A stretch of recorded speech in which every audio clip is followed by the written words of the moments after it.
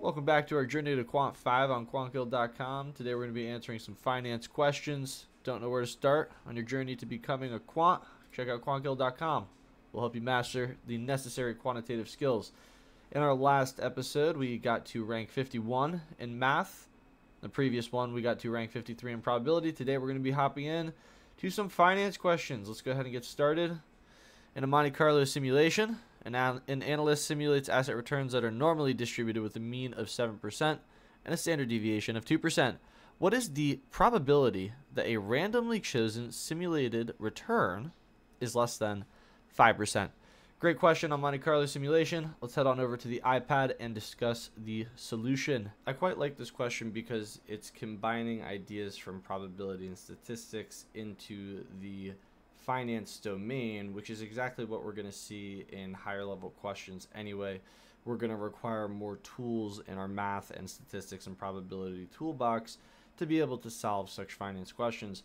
But this is a great way to get started. Monte Carlo simulation is an idea from probability and statistics, and in this context we have some sort of return and we're generating draws from this distribution or several other distributions to try to analyze maybe our portfolio returns, maybe the expected return, maybe the variance, or the probability of different outcomes. In this case, we're trying to figure out what the probability that a randomly selected return is going to be less than 5%.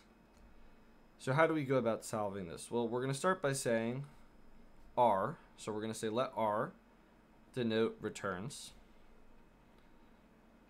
And R is a random variable that follows a normal distribution with a mean of 7% and a variance of 2% squared. So the problem gives us that the standard deviation is 2%, and this would imply that the variance is going to be 2% squared. Okay, well, if this is the case, how do we find a probability? Well, we know a normal distribution is fully characterized by its probability density function or cumulative distribution function. So what is its probability density function? Well, this is going to be equal to 1 over the square root of 2 pi sigma squared e to the negative x minus mu squared divided by 2 sigma. And this is going to be for x between negative infinity and positive infinity. That is the support. If you integrate over this entire region, you will in fact get 1, making it a valid probability density function. Moreover, mu and sigma squared are constants. They are constants. If you're doing something like a maximum likelihood estimation, then yeah, you could treat them as parameters and optimize over them, sure. But in this context, they are constants because we are given a 7% average return and a 2% standard deviation or a 2% squared variance. So in this case, this is the distribution that fully specifies our stock returns.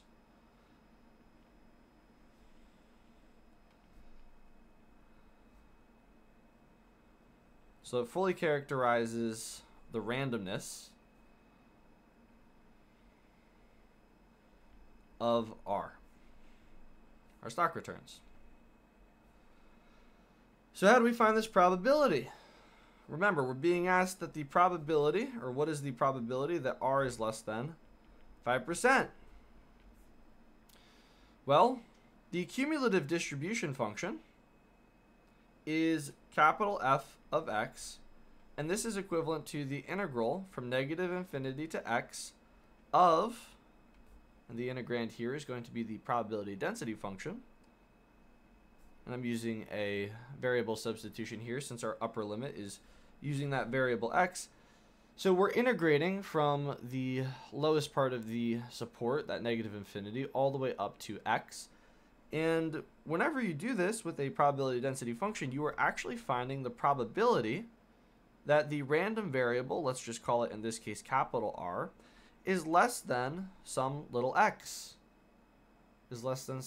So in this case, I'm saying that we have a probability density function that governs or specifies the randomness of random variable r, in this case our returns, then the associated cumulative distribution function is equal to the integral from the lowest part of the support all the way to the value we specify, in this case x, and that is going to be equal to the probability that that random variable is in fact less than that value little x.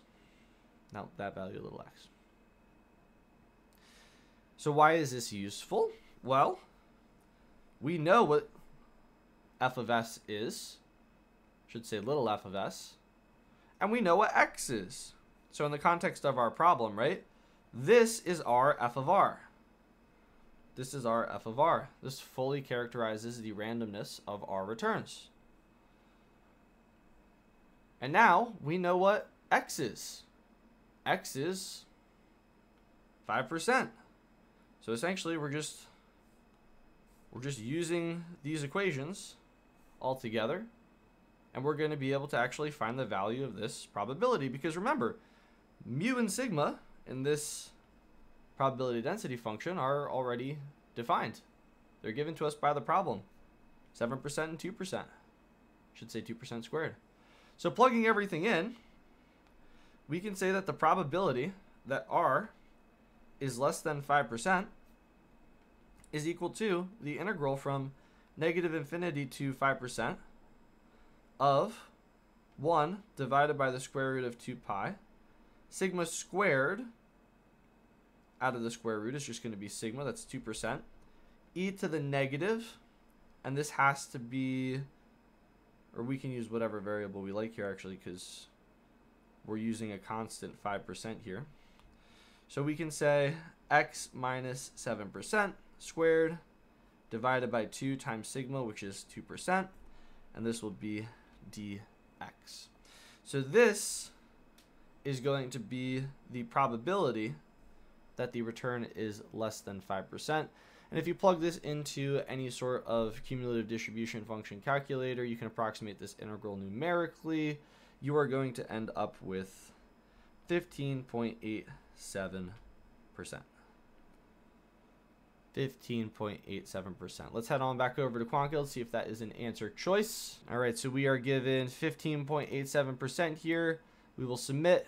We get the correct answer, and we are ready to move on to the next question.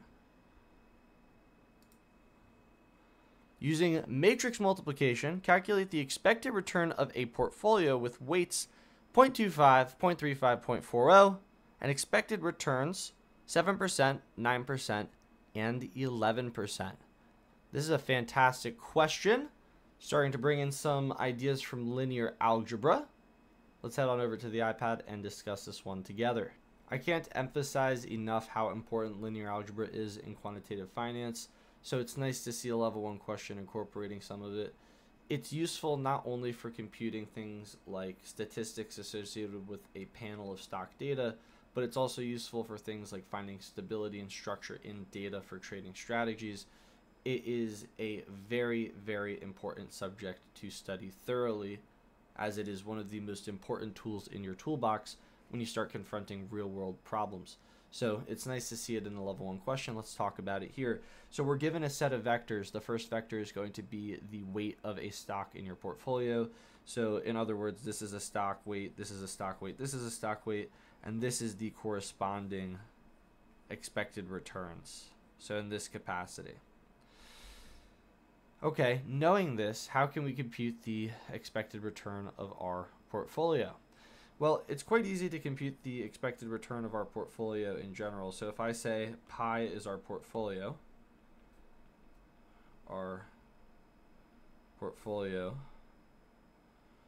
return, and we want to find the expected portfolio return, then we can just say that this is equal to, and we can just weight the expected returns by the portfolio weight and end up with the overall expected portfolio return.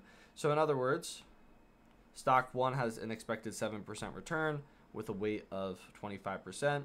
So we will just take the product of those two right there. And then this is just going to end up being the sum product of all of the weights and expected returns.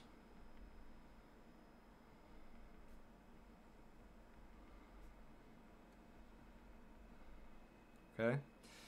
So that's how we can compute the expected return of our portfolio, but we want to use matrix multiplication. Matrix multiplication is a super important idea because we are going to be able to do this not just for a set of expected returns, but we're also going to be able to do this for a time series.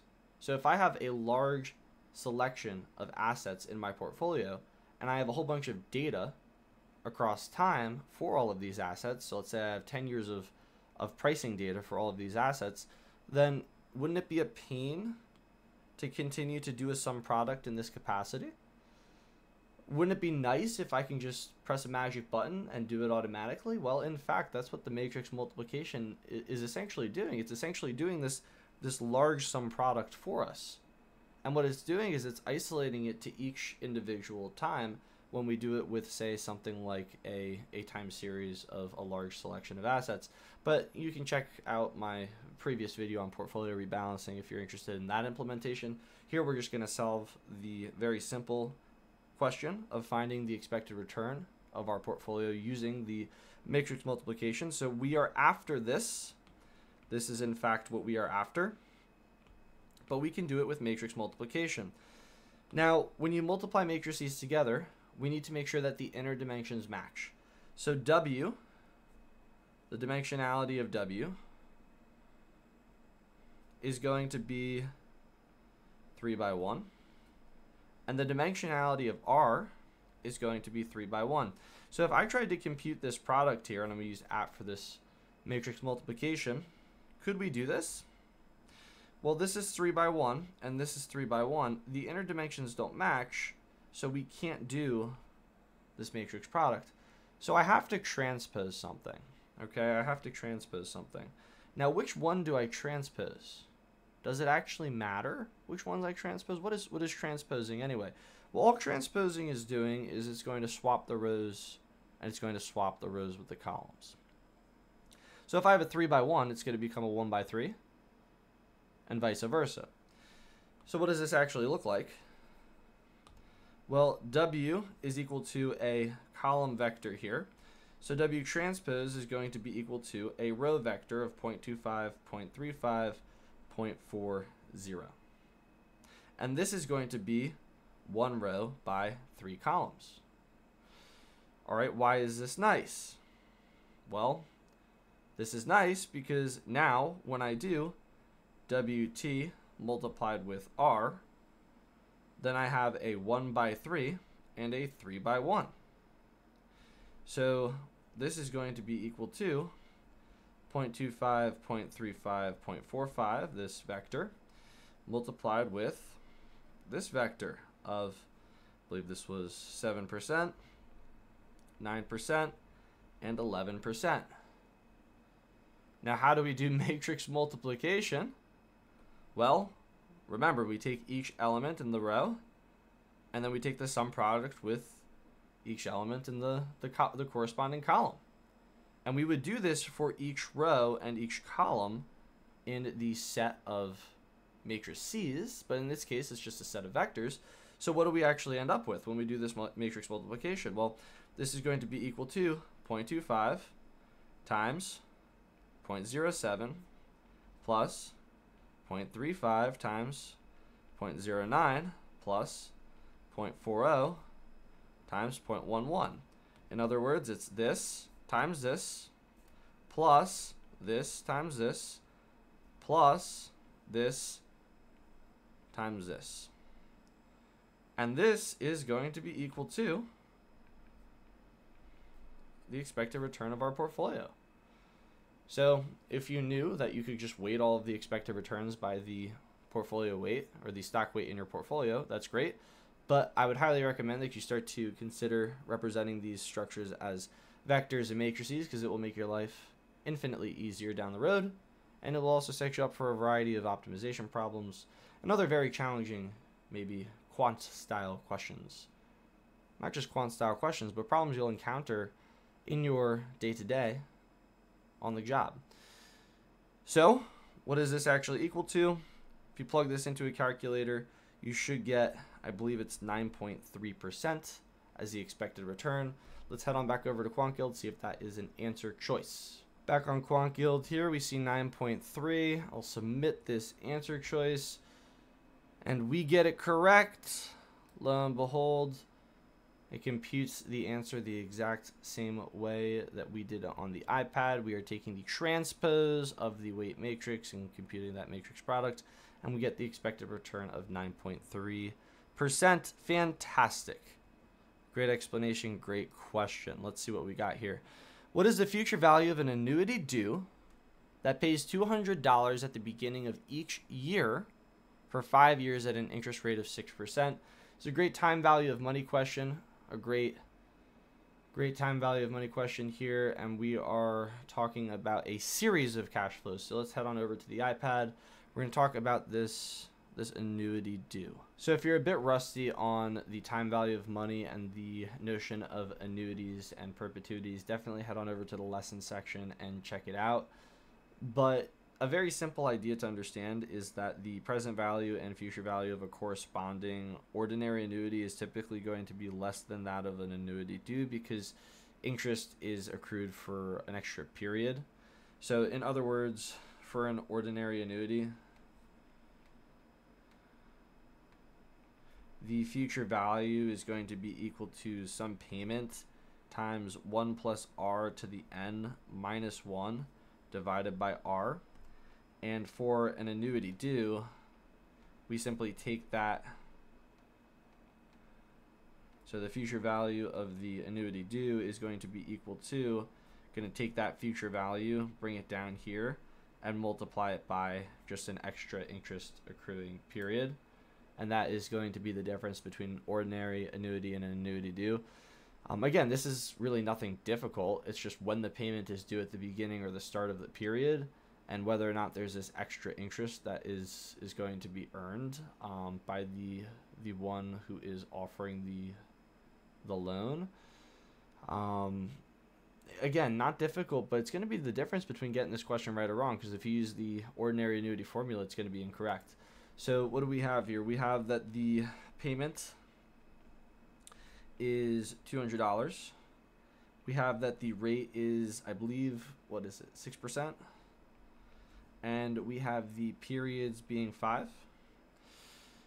So if we just plug this into our formula, we get that the future value is equal to 200, and this is going to be 200 times 1 plus 6% raised to the 5th power for 5 periods, minus 1 divided by that 6%. Okay, and that would mean that the future value of the annuity due is going to be equal to that future value, whatever it is, times 1 plus 6%. So if you plug this into a calculator, I believe you get something of around 1,195.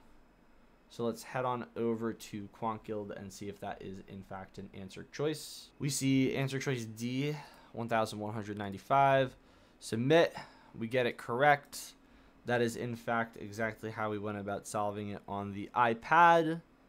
So the explanation matches up with the way that I went about solving it. Again, nothing particularly challenging. It's just an ordinary annuity times an additional period. That is going to be the last question for this video. Let's head back over to the dashboard. We have ranked up to 51. These were pretty easy questions. I think they were all level 1 questions. So we have increased our finance rank by 1 point. And that is going to do it for the finance subject in this video. Thank you all so much for watching. I hope you enjoyed. I hope you learned something. In the next episode, we are going to go about answering a whole bunch more probability questions. Hopefully we can continue to rank up and progress on this journey to Quant 5. Learn a whole bunch about math, probability, and finance.